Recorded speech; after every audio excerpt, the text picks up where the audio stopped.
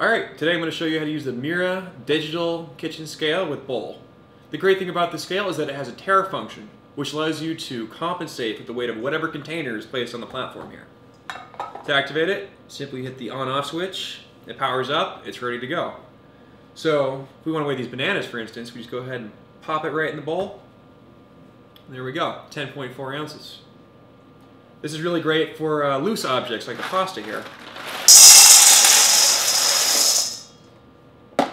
15.6 ounces. This scale has 4 different modes on it: pounds, grams, milliliters, and fluid ounces. And as we can see, it's easily contained in this bowl. You can take it right to the pot, you can go ahead and cook it. Now, like I mentioned, the tare function allows you to compensate for whatever container is placed on it. So if we were to say, place this glass of water here, you could just hit the 0 function on that, and that will compensate for the weight of the glass. So we're going to go ahead and switch that to fluid ounces here. Take our water, pour it right in.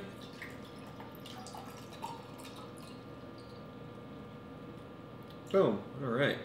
And we got 13.1 fluid ounces right there.